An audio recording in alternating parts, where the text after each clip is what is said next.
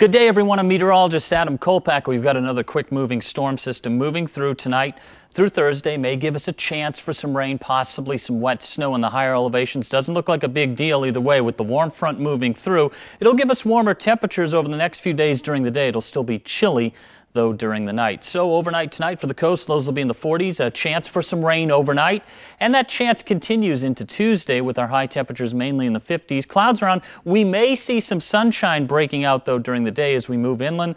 Lows will be in the 30s and 40s, a chance for rain overnight, 40 for Medford for Tuesday morning and 44 for Roseburg. We still have a chance for rain during the day on Tuesday. Highs will mainly be in the 50s. Less of a chance in Northern California there. May see some sunshine mixing with clouds during the day at times. East of the Cascades, those will be in the 20s and low 30s. Chance for rain and snow overnight. Again, doesn't look like a big deal through tomorrow morning.